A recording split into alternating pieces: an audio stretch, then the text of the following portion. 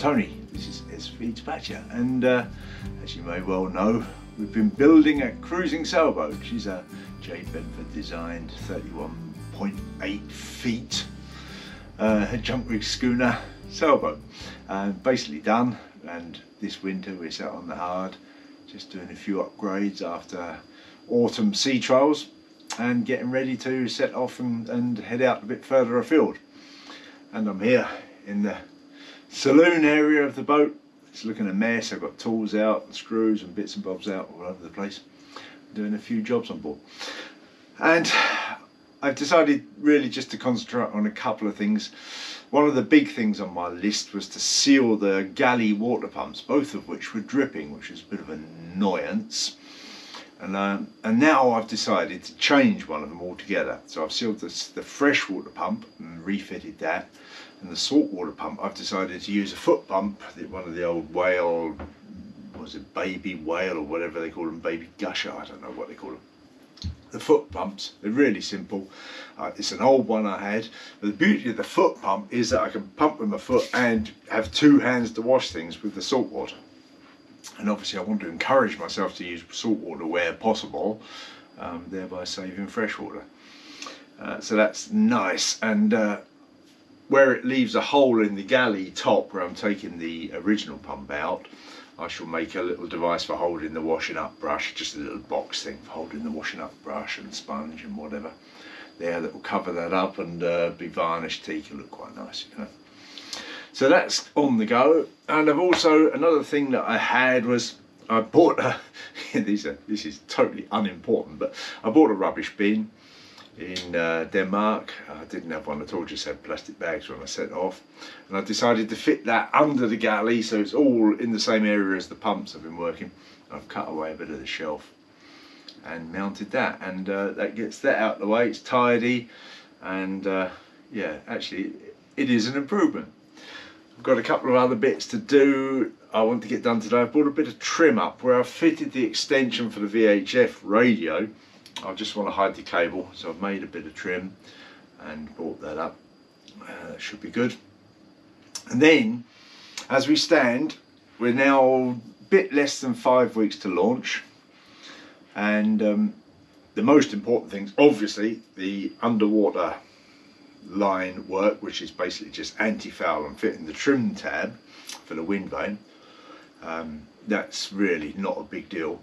The biggest deal I've got is a bit of engine work that needs doing, and I need to run the diesel return line from the engine back to the tank, which means I need to free the tank up to access that. And I've got an oil seal, here it is in the box. This is the rear crankshaft oil seal, and I'll have to split the engine and sail drive apart. I'll need to look at it. I'm thinking of just pulling the engine forwards rather than taking the sail drive out yet again. And I've got that to fit. That I'm hoping to do both of those things, the diesel and this, next week. I've also purchased a very beautiful larger propeller. Look at the size of that beast. It's a 16 by 9, 16-inch diameter at 9 pitch, which is significantly bigger than the one I have, and is recommended to me by the lovely Frau Kirschbaum at the Austrian propeller selling shop. So I should be getting that on and hopefully getting a bit more thrust out of that, but not overpowering the engine. You know, so the engine will still push us, but give us that bit more thrust, and I'm looking forward to seeing how that goes. Certainly looks bigger, it's very nice. We've got the stove running, which you might hear the fan on, and I've got one of these old whale pumps. In fact, I've got one in the bathroom there for the water at the head sink there, and I've got another one. This one I've had since Miss Molly, so I've had this about 30 years or so, 26 years, isn't it? I took it apart, had a look inside. It's completely rust free. The only thing that's not so perfect is this clip, which will be easily replaced. Good. It's all in very good condition, so I think we'll just go with that as it is. Nothing broken on it. That's good. That's really good. Not a hint of rust. Yeah.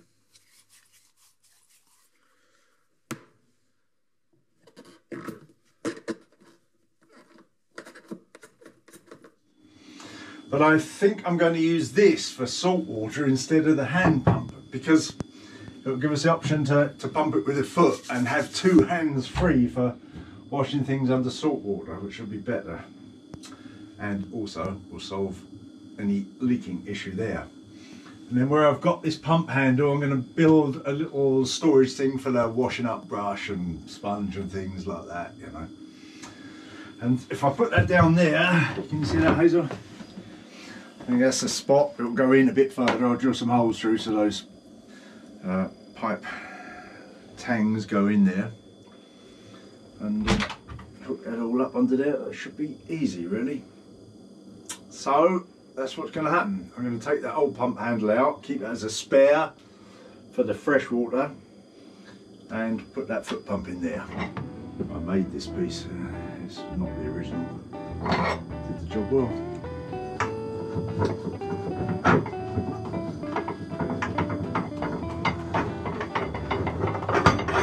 That comes over there.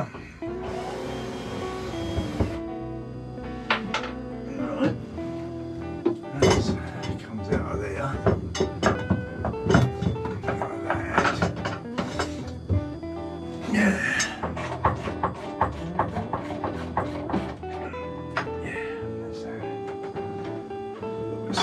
Around there, which is, that should peel off, I think. Yeah. And I say I'll just make a little thing that sits on there that the washing up brush and whatever go in. A little drain goes into the sink. Look lovely. That's the other one there. Look. That's our height there. 24. That sounds like a better size, doesn't it? Yeah, got a collection of hole saws from that down to fairly small. I go 24.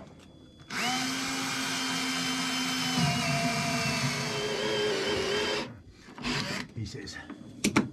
There we go. That's one. That's that. We'll simply pop that out. That fits in there. Oh, look at that. It's beautiful. Close up. Yeah. I think we'll go to Chandler's and see if we can get a new clip for that, because it's horrible, that clip, isn't it? Yeah, a bit rusty. Disgusting. New stainless clip on there. It's actually it's a lovely quality clip at the width and full stainless. £10 for a hose clip. The stove is nice and warm now. Yeah, so that's going to fit in there like that. That's how that's coming. In here, of course, we've got to hook some hoses up. Right, so I'm just going to cut that off just by that T there.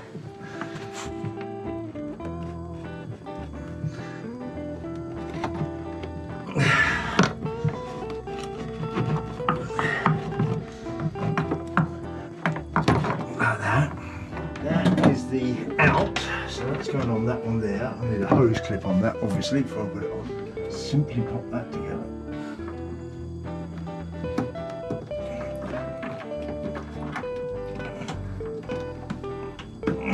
Like that one.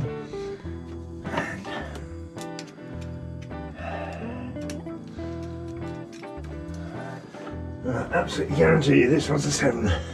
Well, actually, it doesn't look like it. Incredibly, they're both the same size.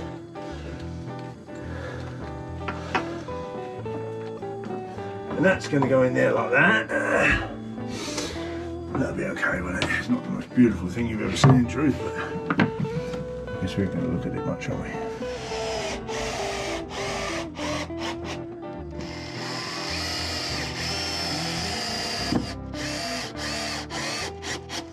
So let's see. Sorry, that will be fine. Absolutely fine. And I like the way it's tucked well out the way. Yeah, I just scanned the camera to the tab. Try and see coming out. Oh, look at that! Funnily enough, we're not drawing it to see what we're through there. There it is. A little foot pump and some beautiful plumbing.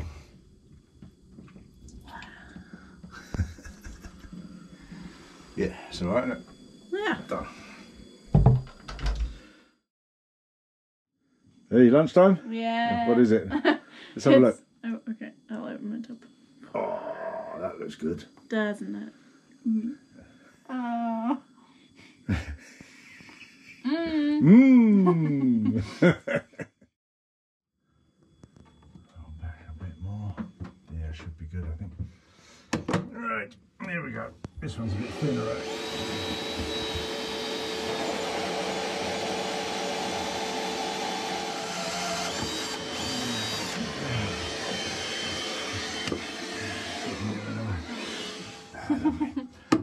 should get us a convection current, shouldn't it? I think that's going to be good enough. When it's warm, if that back gets warm, that should draw heat, air in there and out the top.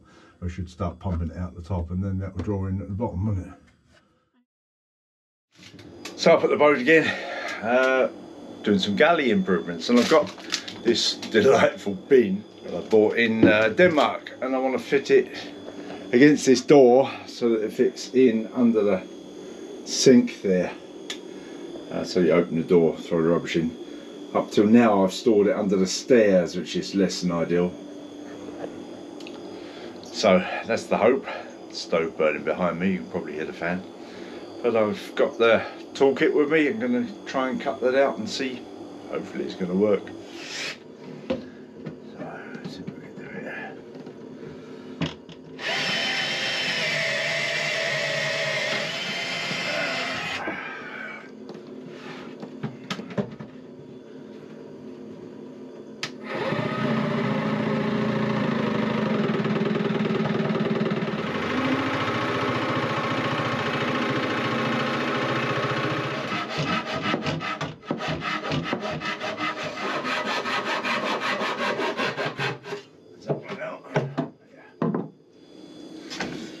So that's looking very hopeful.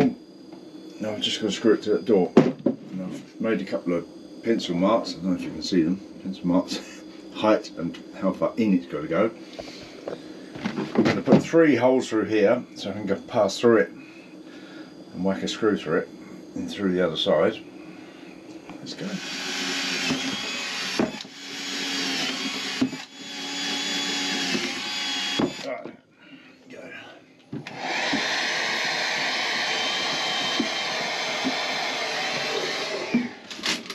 Get that in somewhere around like that.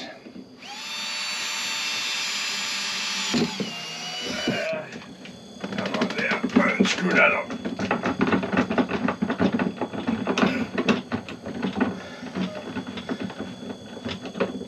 Alright.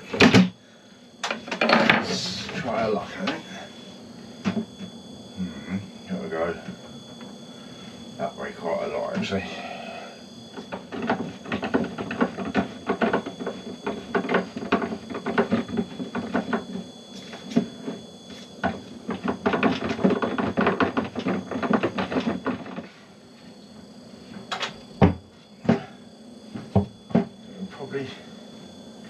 Want to come back this way about 5 millimeters.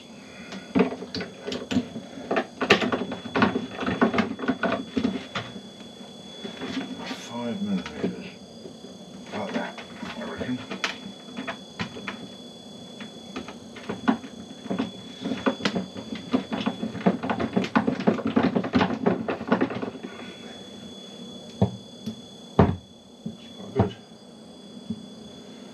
Yeah, that's good. We can live with that. I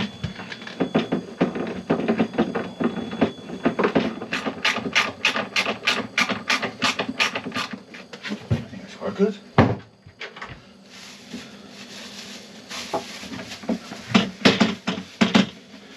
A bit small, aren't they, these ones? Armed with the correct size bin bag, that'll be brilliant. That is rubbish. Good. We'll just paint around in here, paint that edge, but that's fine. Job done.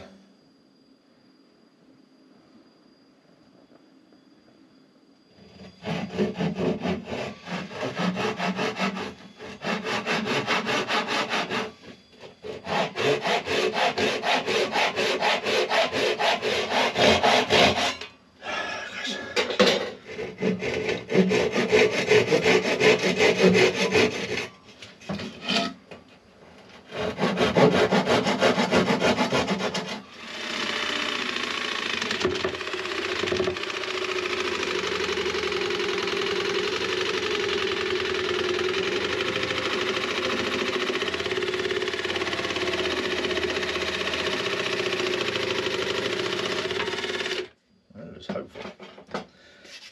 That actually looks very hopeful.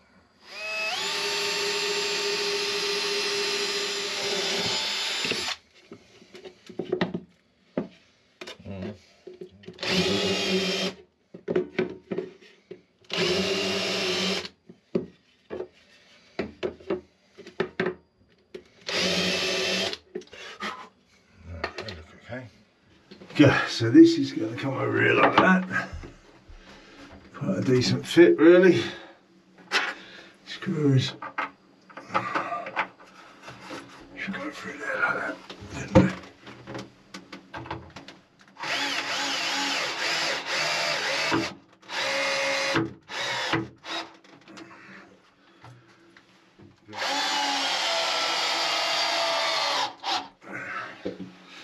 And we'll paint that.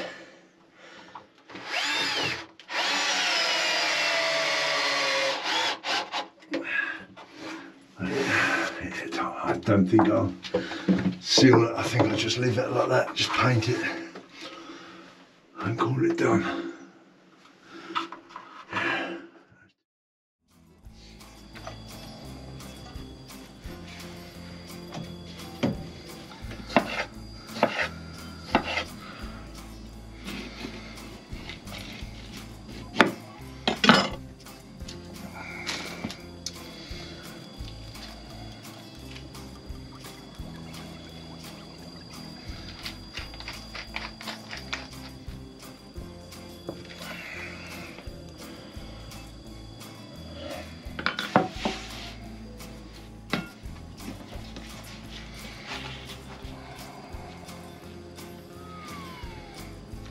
Yeah, come back, look, man.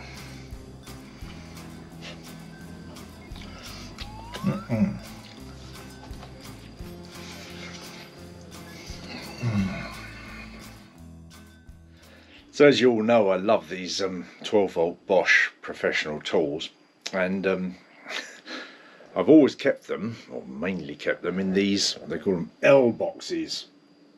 I've got two there, and there's another, a deeper one up there. That's a, you know, another company's version of it.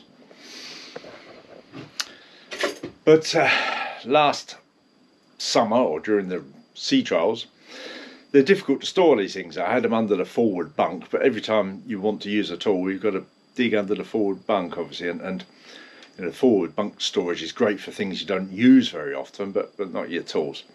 So rethinking tool storage. I've got this nice big locker here, which I had some sort of beer and things in. That toolkit there fits nicely in that locker, and I've bought one so far of these. It's the Bosch professional tool bag, waterproof, and they fit in there, fits in there, if the cushion wasn't in the way, fits in there beautifully. And I'd fit 3 of those in there, no trouble at all. So I'm thinking of moving all of my tools into these bags, storing them in there, and that will then be the tool locker. Frees up that. So as ever, just thinking stowage through. It's an ongoing thing. But when we set off this year, it needs to be mainly right, and I need to have everything that I need for a longer voyage on board. So that's what's happening. The vacuum I use a lot. I'm going to put that in last, I think. Jigsaw can go in there. That foot thing I never ever use anyhow. Jigsaw blades, all in there. The little grinder gets used a lot.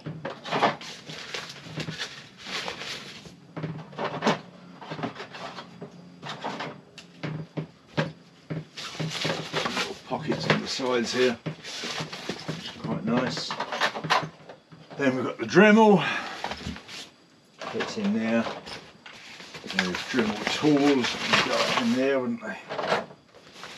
I've already got the sander in there. I put it in a plastic bag so it doesn't put dust everywhere.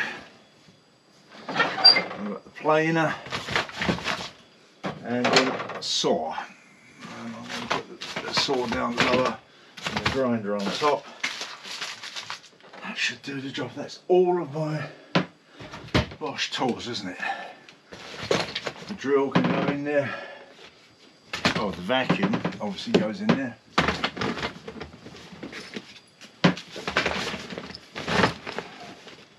So that should It's a waterproof bag as well, I didn't say, which is excellent, isn't it? I'm not sure how waterproof the zip is.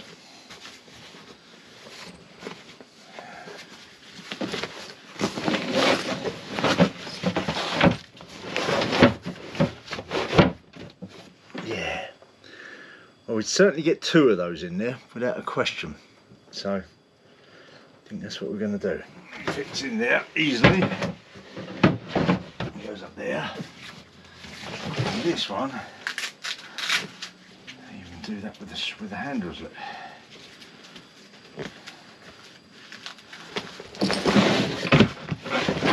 Fits in there nicely on top of that. That is lovely. We'd certainly get 1 more of those in. I'm going to buy 1 more. Get all my hand tools in another one. Great.